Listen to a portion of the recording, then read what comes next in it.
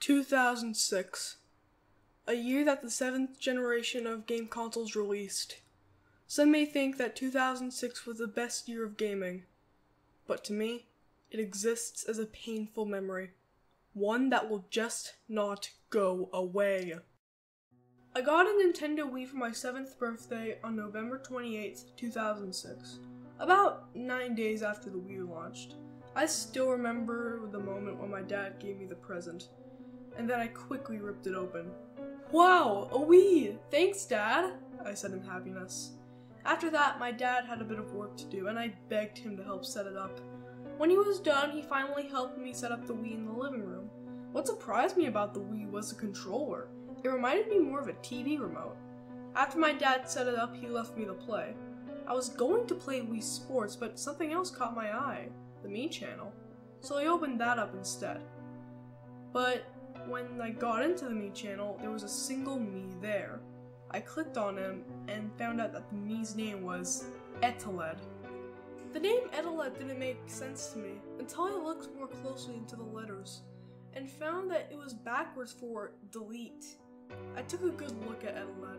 He was bald, with a big smiling mouth, giant eyes, and a small nose. He started to creep me out, so I deleted him. I then decided to make a Mii version of me. So I clicked the button to make a new Mii and named my Mii Kyle, because that was my name, Kyle. But when I went back to the Mii Plaza area, Eteled was back with the same creepy look, so I deleted him with the first chance I got. I was a little creeped out, but I decided to forget all about it and play Wii Sports. I liked Wii Sports. It was a compilation of 5 sports: tennis, baseball, bowling, golf, and boxing. I decided to play bowling because it was my favorite sport. My Mii was in a bowling alley with other Miis, and occasionally I see the Mii in the lane next to mine do their throw. And I did see it. The Mii got a strike and turned around to celebrate. But the Mii's face looked exactly like Eteled's, and I assumed it was him. So I quit Wii Sports and went back to the Mii channel. But before I could delete Eteled, a dialogue box appeared saying, "Why are you trying to delete me?" I started getting creeped out, and I spoke out. What do you mean?" I said. I didn't think it would have hurt me, but strangely it did. "Oh, you know what I mean," it said. I then spoke out again. I just don't want you on my Mii channel. I'm sorry," I said, and the words changed again. "Oh, really? Mii's have feelings too, you know. How would you feel if I deleted you?" it said, and that's when I realized I was talking to Eteled. The dialogue box disappeared and it revealed the scariest picture I've ever seen.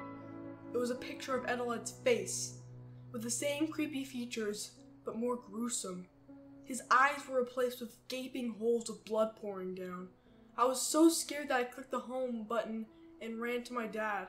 He was on the phone, so I waited for him to finish. "Dad, there's something wrong with my Wii," I said in a scared voice. I led my dad to the living room and I turned off the home menu, and surprisingly, it looked normal. My dad said I was probably just playing too much and that I should take a break. So I did.